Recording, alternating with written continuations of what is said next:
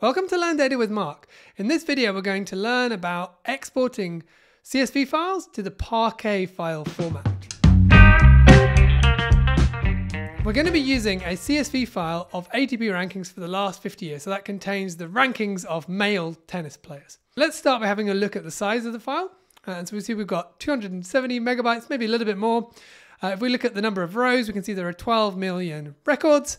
And then finally, let's have a quick look at what's in there. So you can see we've got the date, we've got the ranking, we've got the player, and then we've got the number of points that they had. So it's not a big file, but it's big enough to do what we're trying to do.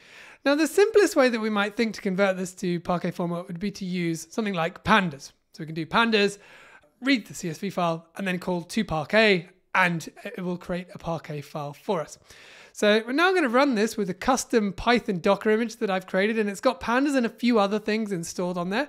And we're going to run it with 1 gigabyte of RAM and see how it does. And so if we run that, we can see it takes a few seconds, but eventually it does it. And if we then have a look, check that the file's been created, we can see there it is. So it's actually created our Parquet file. So that was good. So it worked fine. What about if we run that with 100 megabytes of memory instead of 1 gigabyte? So let's run it again. And so you can see this time actually it finishes much quicker. So we're like, oh, okay, that's kind of weird.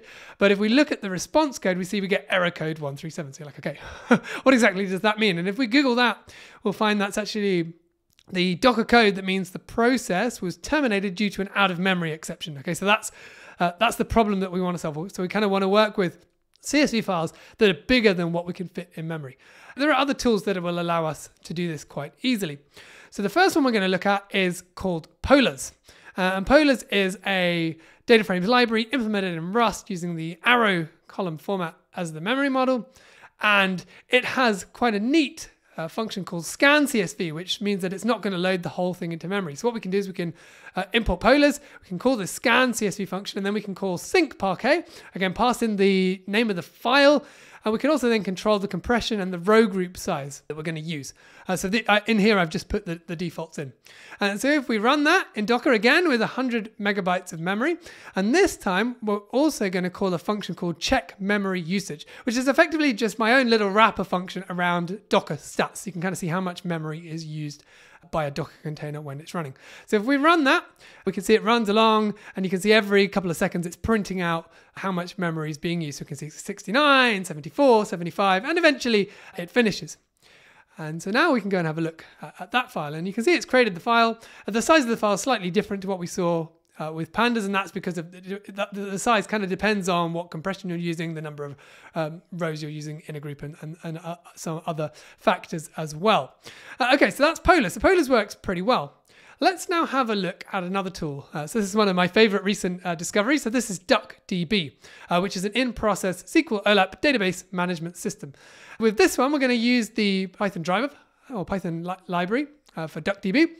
Now, what I found when I was using this one is that to make sure that it stayed within those memory limits, I needed to explicitly say set memory limit equals. So in this case, set memory limit equals 100 megabytes. And then we can run a SQL query to do that conversion. So we say copy, and then the query, so select star from the CSV file, tell it where you want to put it to. So I want to put it to this location.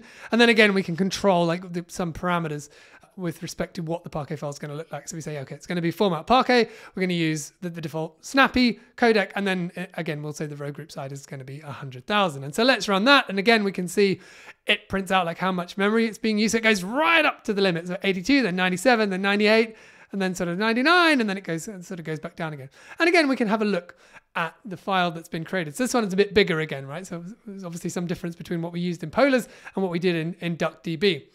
And now let's finally check that those Parquet files have actually got all the records that we expect them to have. So we're going to use the DuckDB CLI to explore the files.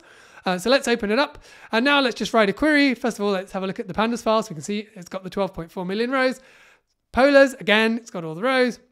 And then finally, the DuckDB file has also got all the rows. And so that's the end of this video. We've learned how to deal with bigger than memory CSV files and how to get them into Parquet format.